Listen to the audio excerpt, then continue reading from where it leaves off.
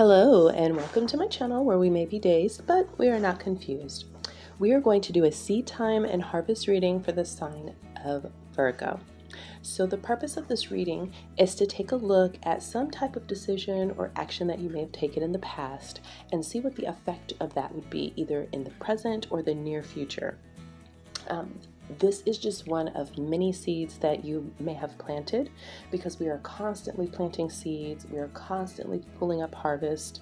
We are also constantly pulling things up from the ground, in order to make space for new things to grow. So this may or may not resonate for you.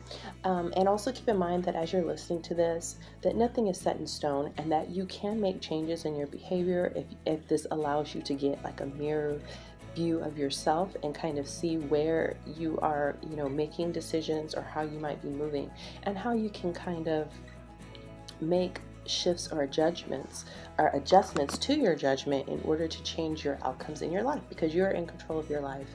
And not everything, but the things that we can control, it's nice to be able to get some insight if we can't see it for ourselves, okay? It's hard to see it when you're in it.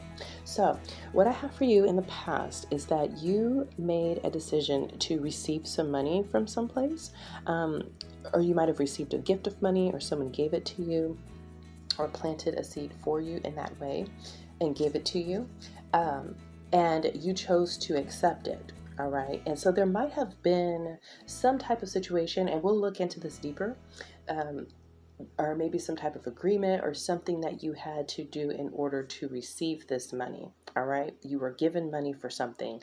And in the future, or the result of this, or effect of this, is that you have this energy of like a theft or stealing energy. I've got the Seven of Swords. So this could be, because this is swords here, it could be that it's not necessarily the money itself that's trying to steal, but it could be an energy of thoughts or using words. You might come into people who are going to be attracted to whatever this money is that you received or that you chose to accept, that are going to come in and maybe use their words or their logic or whatever to try to steal this from you, basically. And the way that they're coming to you, it's not going to be coming in an energy of, oh, I'm here to steal this money. They're going to bring you, they're going to come with a lot of mistruths or misguidings, and very unclear information that maybe you're missing pieces of, okay? So they might give you some and then leave some lives behind, and it can be very confusing for you. And under the deck I have the World in reverse. So I feel like you were coming into, maybe there was a completion or a cycle or something that you were ending and you received something, and then somebody's trying to come in and maybe create a sense of not being able to get this completion, get the world, that you might have felt like you were receiving when you were getting this money. Because I feel like it's a large amount, with the Ace of Pentacles. This to me is like you're receiving, a large sum from some outside source from you. All right. I feel like it's the universe is arranging things so that you can have this thing. And it must be a large amount because you have this energy of people being attracted to it and coming in with using a lot of lying and a lot of manipulation to try to play with you to perhaps take this from you or get you to somehow give it away. It could be as simple as like investments, maybe people coming in with, bad investments, or, oh, I've got this idea for this, or I've got this idea for that. Can you give me the money for this? And, on and on. And the end result is if you try to, help these people, it could end up in you not getting a completion and being able to move into a new cycle in your life that this was arranged for you to have. This money was meant to come to you to give you the resources you needed to move forward into a new cycle in your life. It was the energy, it was the power, the fuel to get you into that space. All right, so let's clarify this with a few cards to see, just got that off the Rider Waite, but we're going to use a bunch of Oracle decks as well. Yes, so,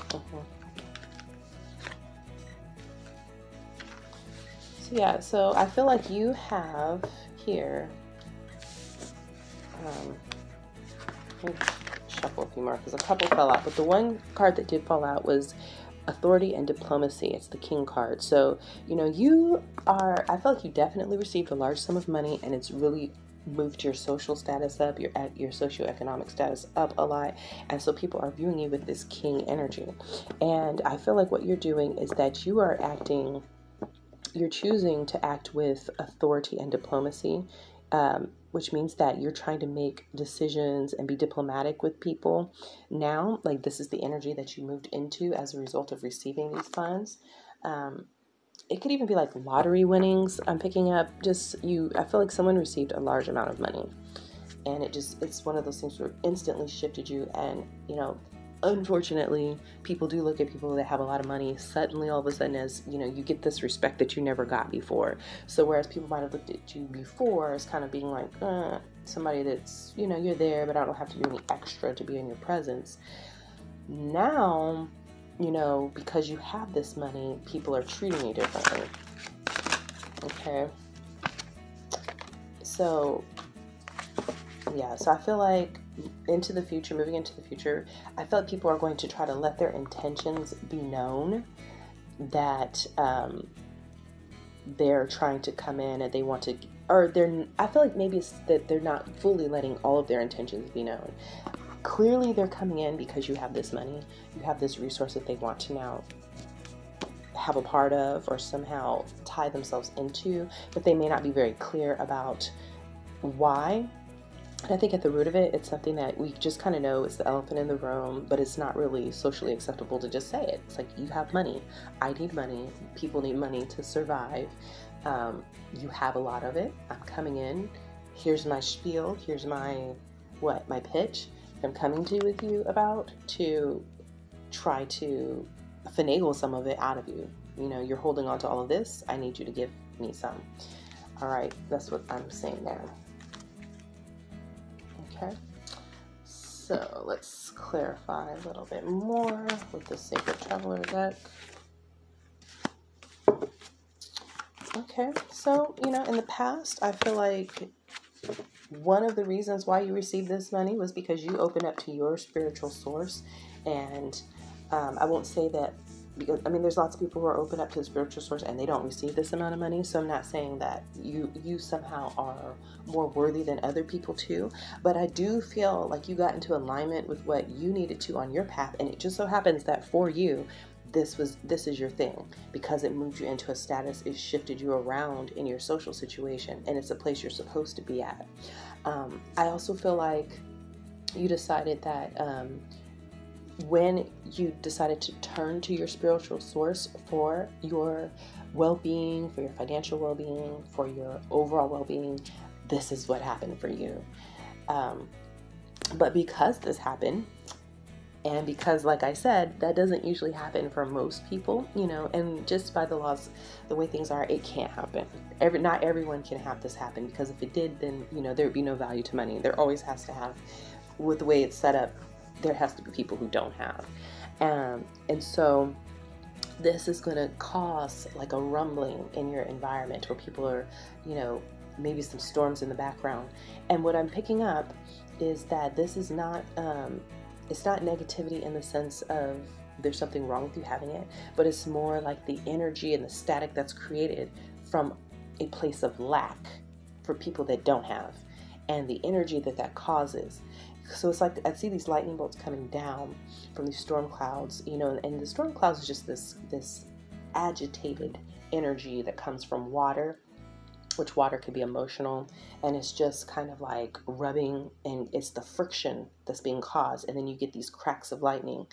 And, you know, with the lightning, a lot of times when we associate that with the Tower card, it's like these moments of insights, these flashes of insight in movement. And I feel like it's important for you, you know, I feel like you might be picking this up already. I feel like for whoever this is, you might be seeing this on the horizon, and you're kind of looking out. There's a maiden, she's in her palace, and, you know, beautiful area, and she's looking out. You can see the storms in the distance. And I feel like this is you picking up the energy of people saying, oh wow, so-and-so has this and this money. Well, you know, this person needed to have this, or this person had to get this done, and this and that and that and that. And the friction of it, with you being almost like in this ivory tower, removed from it and being elevated to this place, this almost kingship space, because of this sum of money that you received. The friction out in the town, because the storm is taking place over this town that's out in the distance, okay? And you can see how it's, you know, oh, one of a person that's like me, or that comes from my family, or that came from my town, has all of this. So definitely important to use your judgment in dealing with the people who come to you, because that's the energy that it's coming from, okay? This isn't to say that you can't help people, but it's certainly to say that just to be mindful be mindful and diplomatic, you know, with this king card. Use your authority and be diplomatic about it, you know. So in the past, you know, I feel like you wanted to, maybe you felt like, I honestly feel like you might have felt like giving up. Maybe you were just really exhausted, really tired of doing whatever it was. Maybe you were having to work really hard and really, really go through it like a lot of people do. And maybe this is the energy of the people that you were with. People, they were very much dealing with, you know, hard knock situations, and you were too. But you decided, I'm not going to give up. I don't want to rest. I'm going to keep working.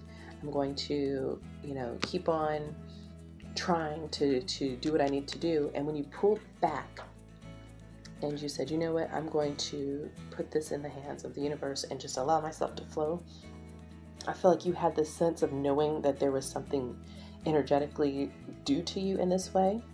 And you know, sometimes the way this works is, you know, I'm also picking up like ancestry.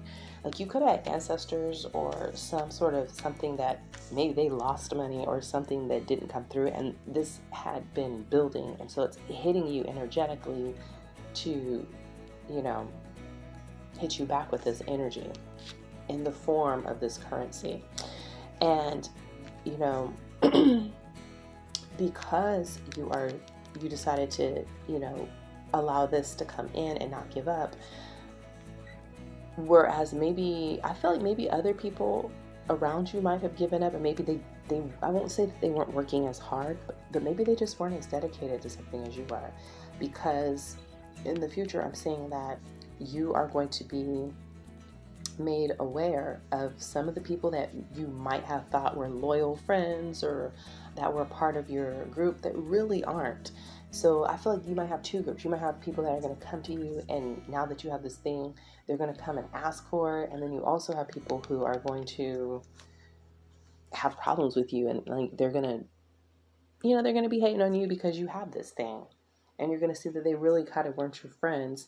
It was almost like a misery loves company. Like you were only able to commune with them because you were struggling. Everybody was struggling, and because everybody was struggling with this thing, then that was the bond. But now that you're not, you'll see that, oh, these aren't my loyal friends. These people are not really loyal. They're not really about me. They were about the struggle and the fact that we were all in the same mode prior to this, okay?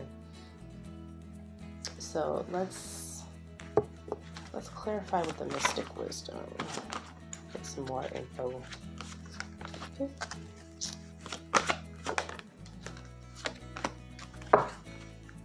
Yeah. I'm also picking up here with these cards that you might have made a choice. The choice that you made, whatever it was, if it was purchasing a lottery ticket, if it was agreeing for a new job, or you decided to invest in something and you received a lot back, you made the right choice in the past, is what I'm saying.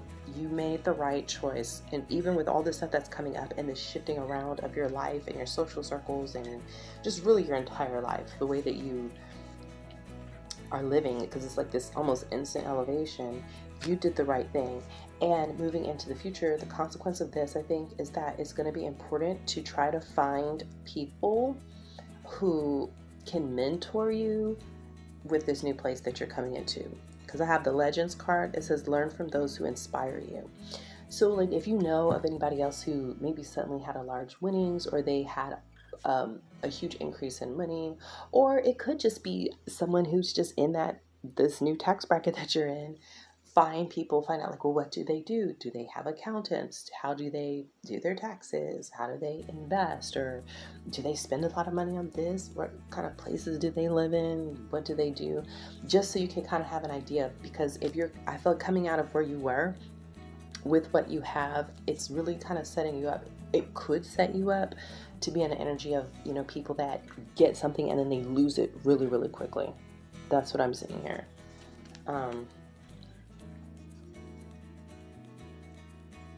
Just because you don't know, it's too new and there's no place for the energy to hit. It's like this influx of energy with no place to go. So it just kind of swirls and swirls and swirls and creates like a lot of chaos.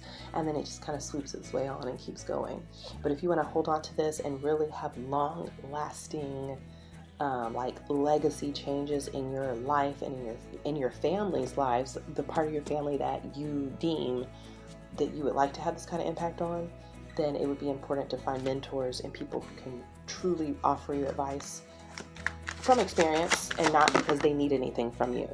Because I feel like you have a lot of people coming around you that are going to try to offer you advice or whatever, come to you with stuff because they need something from you. And it's not always a bad thing, because you could be an even exchange. It could also be a beautiful way of infusing much needed help and energy into your community or the people around you. But with this Seven of Swords, because it's coming from such a place of lack, I feel like it's important to find people who can mentor and help you to do this while also maintaining this, quite frankly, opportunity that you have to create some changes in your life and the life of the people directly associated with you that are like close family or just quite frankly people that you deem family, because not all family is blood. It could be friends that you had that were always there for you, that were really, really there for you. Because with this loyal heart in reverse, I feel like you're picking up that there's a lot of people that really weren't that down for you like they were putting on. So I'm pulling a feather message as well to clarify. And so in the past, one of the seeds that you sowed was that you were using your discernment. I feel like this is spiritual discernment and your personal fortitude. So that's that strength and keeping going to achieve your goals and find a new rhythm. And boy, did you. You definitely, this worked for you. This is the woodpecker card. So I'm almost, I'm getting like this peck, peck, peck sound like this. I feel like you were just chipping away, chipping away, chipping away, chipping away at something, and it hit for you. It worked for you. So yeah, and so now the card that you have that you're reaping here is the Crow. It says universal laws and truths are now being revealed. Use this energy to create your reality. So, you basically have the universe on your side, or you're in the flow. I'll say that because I don't want it to seem like, oh, well, this person, does that mean the universe is not on my side? The universe doesn't really take sides. It's more like, are you in the flow of what's happening? And there is a balance that's naturally there. And there's lots of pieces to that. And it's about finding your spot in that and getting in the flow with that. Because even if it's not you receiving a large sum of money that elevates you to this social status, it could be something else that it will have the same energetic impact for you as being elevated to the status and getting money. Other things will work out for you and it's the same.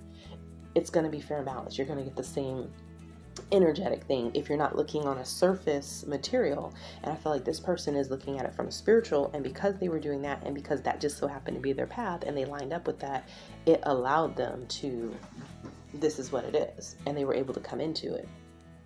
Because for every one of the people that would do this, there's those who wouldn't be able to align and they miss it. It's like a river and you get with the flow and you can go with it, or you don't. So let's sum this up with the abundance angels. All right. Okay, so in the past, you made a decision to pay yourself first. I feel like you tried to take a look at the long game, the end picture of what it was that you were doing. And you said, you know what, I'm going to try to energetically and spiritually engage in self-care. in the form of putting my energy towards things that are going to actually serve me in the long term. And this, I feel like, is part of the energy of why this worked out for you. And moving forward, this, because you were able to put yourself first and you were able to hit so hard, this is opening up a door for you to find healthy, supportive partnerships that you can come into and have mutual benefit with people as a result. Okay, because I feel like this is kind of a warning to make sure that you find partnerships and people and mentors that are going to be aligned with you and not be coming from a very lack or stealing, manipulative place, because you can have these wonderful, helpful partnerships and go even further. So I feel like you decided to kind of put yourself first, and you made a decision to receive something or to accept something that was going to help you, and it was in alignment for you. And so the result of that, what you're reaping in, is partnerships with other people who also have this thing, and then you can multiply and be even more fruitful and bring in even more harvest. But just make sure that whoever you're using this harvest that you received, and whatever seed that you get from that, be mindful of who you're investing in or who you're allowing to attach to you, so that you can get an even greater harvest, and it'll multiply, and ideally it'll put you in an even better position to truly have some impact on the people around you without losing everything that you just got. Okay, so that's what I have for you, Virgo. I hope this reading was helpful and hopeful for you, and thank you for joining me on this channel where we may be days but we are not confused. And until the next reading, bye bye.